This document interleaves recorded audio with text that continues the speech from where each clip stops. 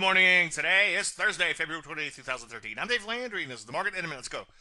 Wow, look at the piece. Up over percent and a quarter, erasing all the losses we saw earlier in the week. So is this all clear? Well, you know me. Ideally, I like to see follow through the upside and then look to play the next pullback. As usual, one day at a time. I have a lot more to say about the indices, so if you're not saving lives, building buildings, fixed transmissions, or doing other great things, please come to the chart show. Take a look at the NASDAQ, up about 1% and change in here. Not a bad day there. Unfortunately, though, as you can see, not a whole lot of forward progress as of late. A lot of areas like the bank sort of look like the market itself selling off and then coming right back into their prior range. So follow through will be important there. A few areas, though, still look a little questionable in here, such as resorts and casinos. In fact, leisure in general, for that matter. Any questions? As usual, Dave at DaveLandry.com. I'm Dave Landry, and you just heard the Market in a Minute.